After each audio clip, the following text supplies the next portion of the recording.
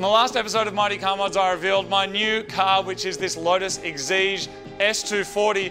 Today, we're going to find out everything that's right with it and everything that's wrong with it with a little bit of help. I don't know anything about this car yet, but there's a few things that I'm suspect about. So today, we're going to find out exactly what is going on.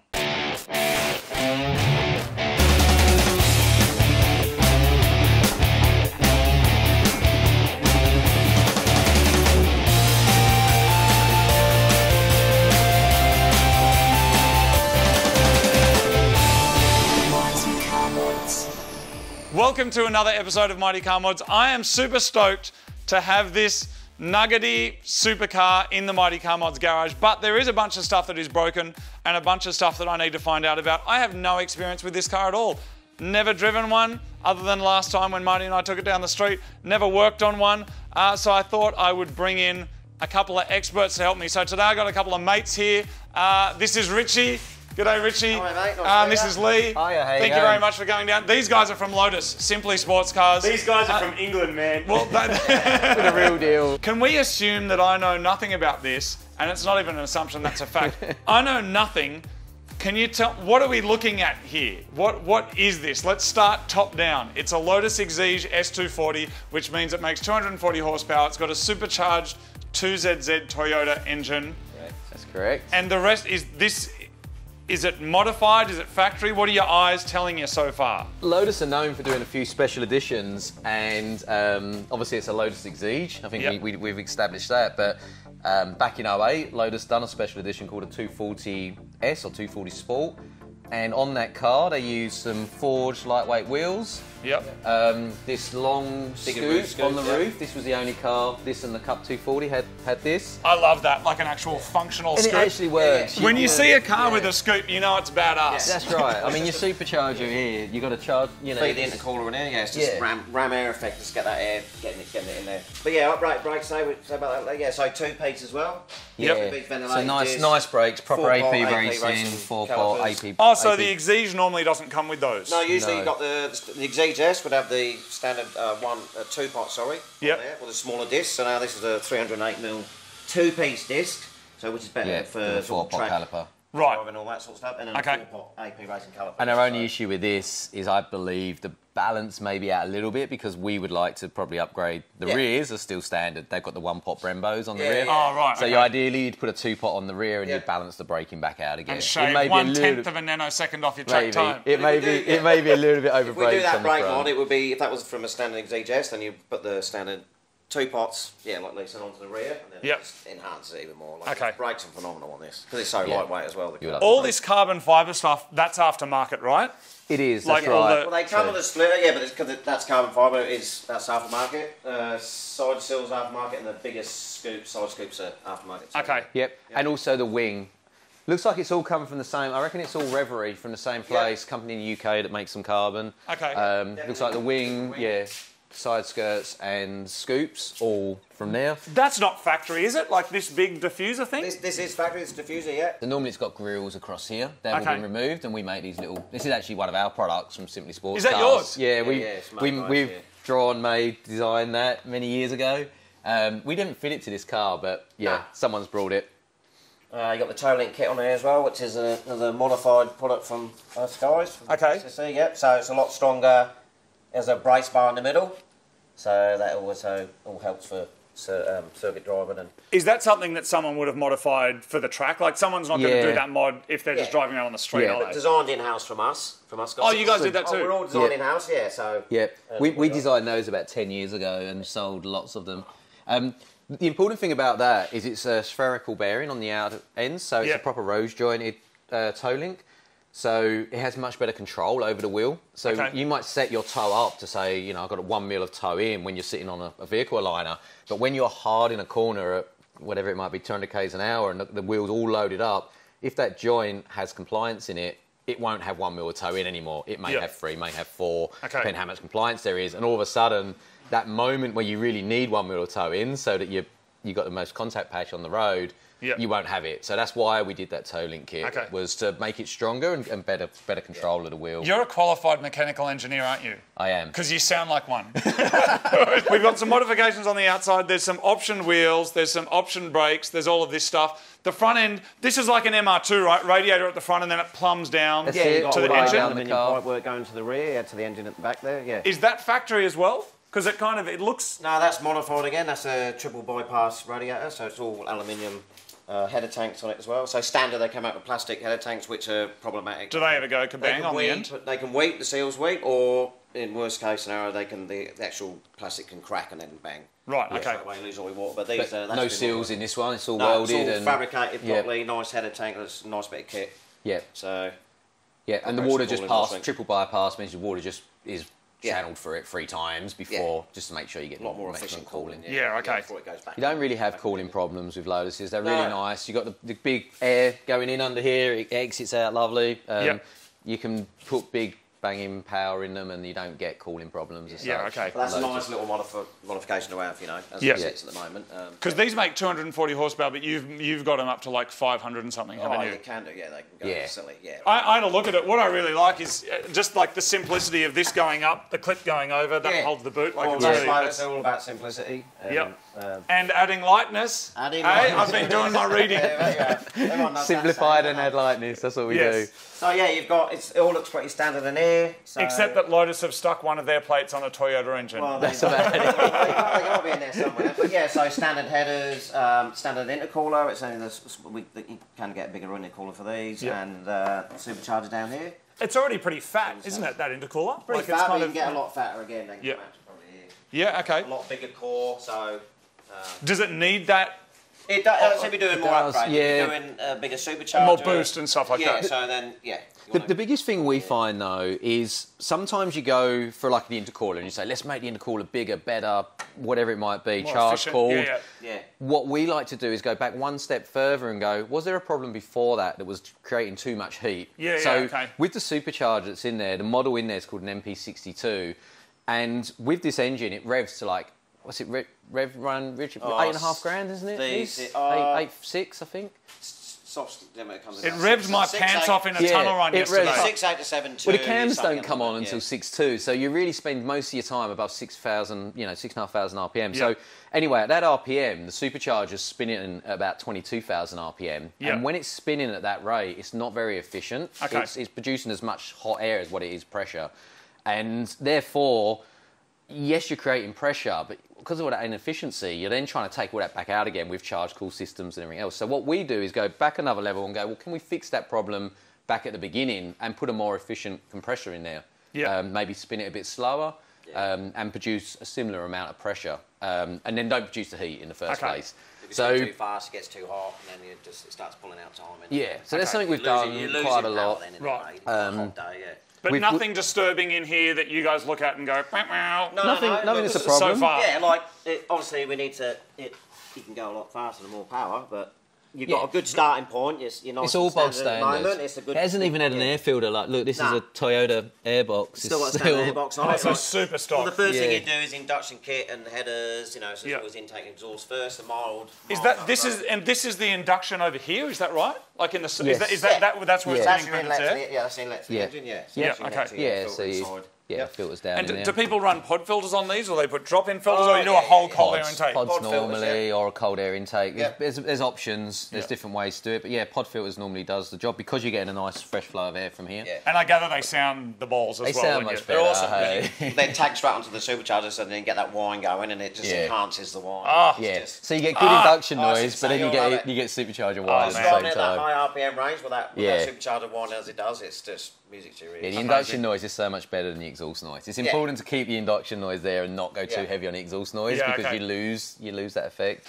So for me, it's kind of just really expanding my understanding of this whole other culture of cars, and because I was just getting my ass handed to me by Lotuses on the track when I was here. Well, that's what Lotus often does. It moves people's perception of that. So you have this built-in perception. We all have it, I think, from a young age of this is what a car will do, and this is how hard I can turn it, or how hard I can brake, or whatever it might be. And a lot of people get in Lotuses and go, oh, that's just moved where I felt the limits were. Moves the goalpost. Whereas most cars you drive and you turn them hard and you go, oh, okay, that's the limit. I found it. It was there. That was a bit underwhelming.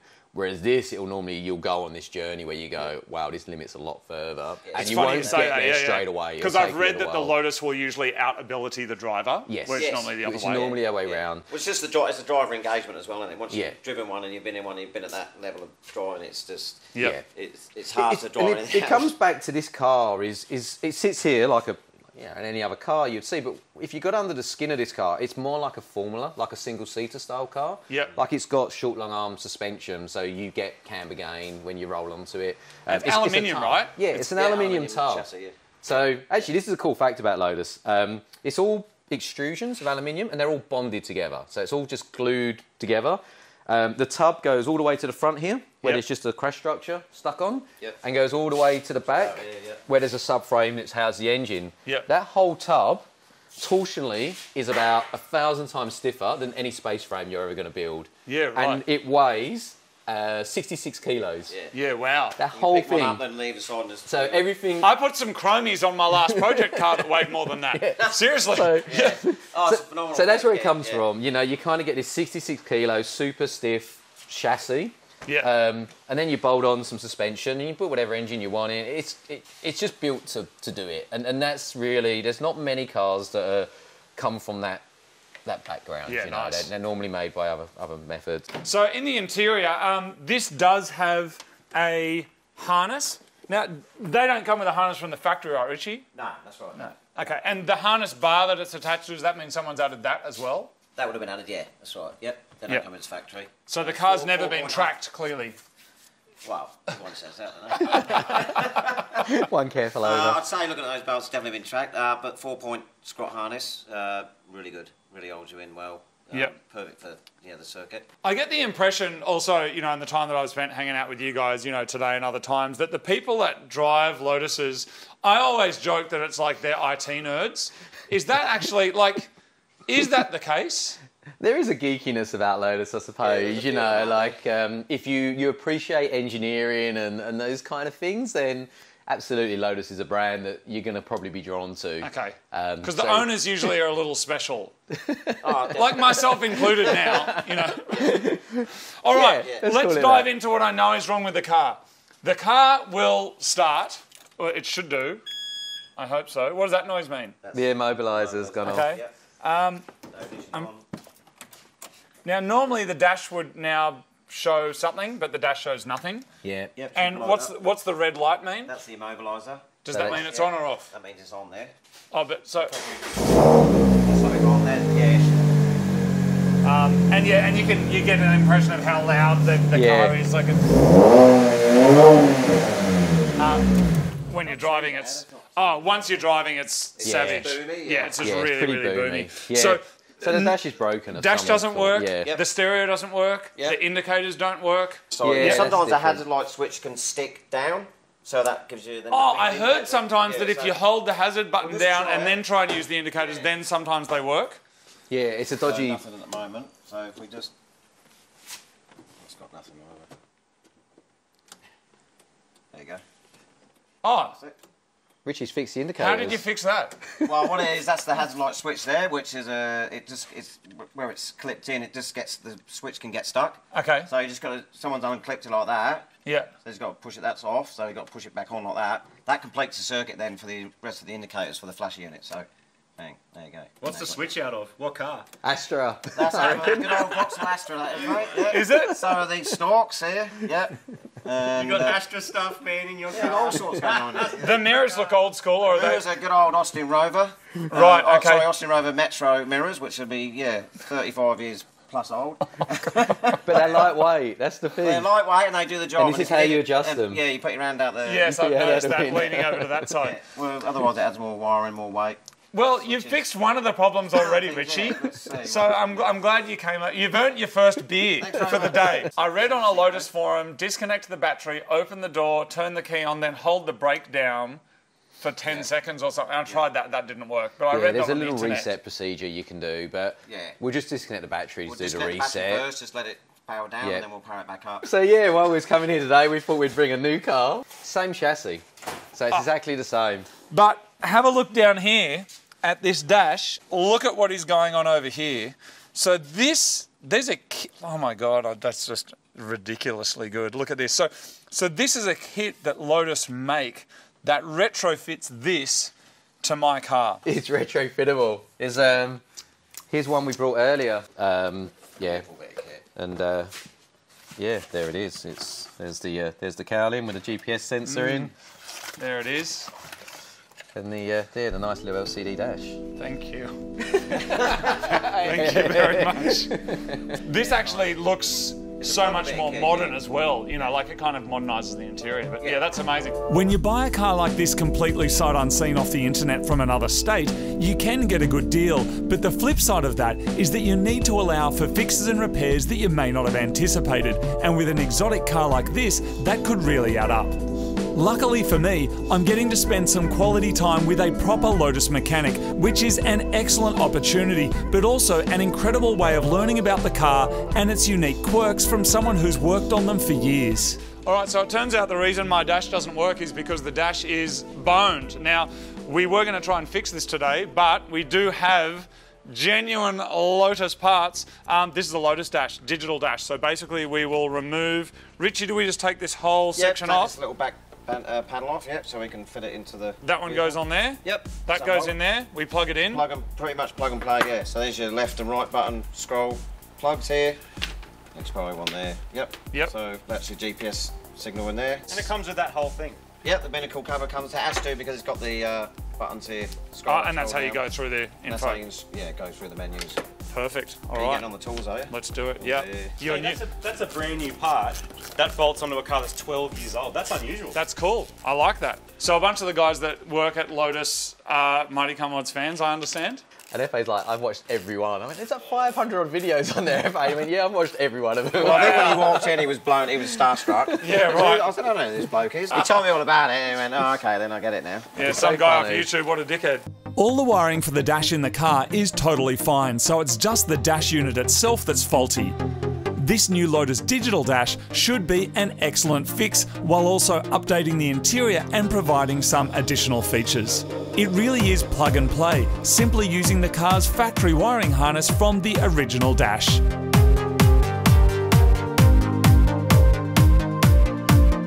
And that's it, it's done.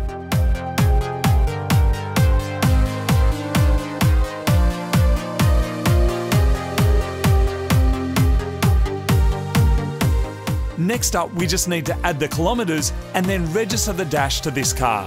There was also a dodgy battery isolator floating around in the boot, which was a potential hazard, so that's been removed. And next up, we need to look at the head unit because it is constantly blowing fuses. This exposed wiring is the culprit, so it's resoldered, wrapped up, and then the stereo's working fine, which means we'll also have this reverse camera, which in these cars is essential, as there is no rear visibility due to the placement of the supercharger system. And with that, every single issue on my Lotus so far has been fixed in just a few hours. Thank you very much for coming down. Thank you. I'm very excited about my first track day. All right.